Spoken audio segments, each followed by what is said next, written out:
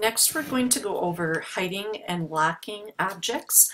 So when you select artwork, sometimes it's difficult to get to the pieces that you want without accidentally selecting other pieces or bumping them around. So there are times that we want to lock something down to prevent that from happening. So I want you all to move to Artboard 1. So you can choose the Artboard selector down here, or you can use it in the Properties panel. Either way, get to Artboard 1 and make sure it fits in your window, so Command 0. And then from there, we're going to use our Selection tool, and we're going to click to select the background, or this blue box. And I want to show you what happens when we start moving it. Do you see how just that piece of artwork, that one blue layer, moved? Do an undo, Command Z. What if we want to lock that down so that we can move or get to other pieces? It's very simple to do that. Once you have it selected, like we do right now with the bounding box around it, we are going to go up to the Object menu and choose Lock. And lock what? We want to lock our selection. Command 2 is the shortcut for that. Notice our bounding box went away, but now if we try to select that and move it, we can't. It's locked.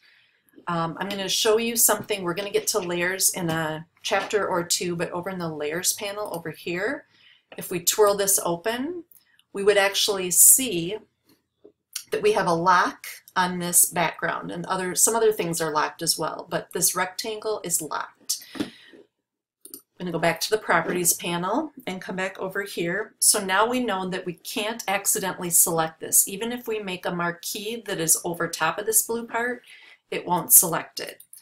And now I want you to take the selection tool and make a marquee selection of the whole fox's face. So go top to bottom all the way through, and you should see a blue outline around all these different pieces. And I also want to point out to you and always remind you to be thinking about shapes when you work in Illustrator. So if we're going to cut construction paper shapes to make this, what we're going to do is we're going to cut a big orange one that is this whole shape right here. Goes here, up around the cheek, around the ear. That's the piece of orange. Then we're going to cut out darker orange pieces like this and lay them on top. We're not going to cut a hole in this light orange piece and then try to maneuver the perfectly cut dark orange into it. That's way too much work. We're just going to stack our shapes. Then we're going to make a bunch of these triangle-like things, and instead of strategically snuggling them up to the edge of the ear, we're just going to place them under this piece of construction paper. So this is the lowest layer. They're way at the bottom on both sides. Then we're going to take a piece of white that fits over this part, and we're going to lay that on top. We're going to take some black circles to make the eye. We're going to cut out this shape of white, and then we're going to cut out a triangle of black again and place that on top. So think about it that way when you are building things in Illustrator. It's all about a stacking game and putting shapes under and on top of each other. So with this piece, I told you about the outline view last chapter, so Command letter Y. Here are all of these paths and their anchor points, and we can see everything is selected. We have the eyes, the nose, this white part, whatever. Command Y takes us back to our normal view, but you notice that all of these pieces are currently selected right now. What we want to do is remove these two eye pieces from our selection. So that blue line that is around them, we want to deselect them. And to do that, we're just going to hold down our Shift key, and we're going to click on this eye until that goes away. And then we're going to shift and click on this eye until it goes away also. And if you want to confirm that in outline view, Command Y, you'll notice that we don't have blue anchor points or bounding boxes. We've deselected these right now. Command Y will bring you back into this view. And what we want to do is hide everything that we've selected. So basically we're going to hide the entire face except for those two eyes. So we're going to come up to Object, Hide, and this time we're going to hide the selection, which is all these random pieces. And notice they're hidden, they're locked out of our view, and all we see are the two eyeballs. They're temporarily hidden.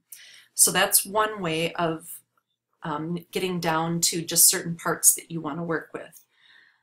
Another way that we can select parts to work with is we can use the Select Similar tool or menu command. And we're going to fit all of our artboards in our window right now. So Command Option 0 or Alt Control 0 on a PC.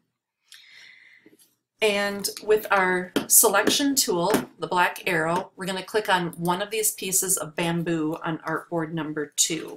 We're going to select it. So I'm going to zoom in so you can see this better. But what this is, actually I'm going to click away from it right now. What this is a shape that is filled with a light green and it has a darker green stroke on it. So if I click on that to select that piece of bamboo, and I now want to get all of these pieces of bamboo on this artboard without shift clicking them all, which, you know, you could do that, but if there's 50 of them on here, you certainly don't want to do that. You want to work smarter. So what you do is you choose Select, and then you're going to choose Same. And then how do we want to pick it by? We can pick it by blending mode, something that has the same stroke and fill, the same opacity, the same stroke weight, whatever the case may be. We are going to choose Give Me Everything that has the same stroke color as this.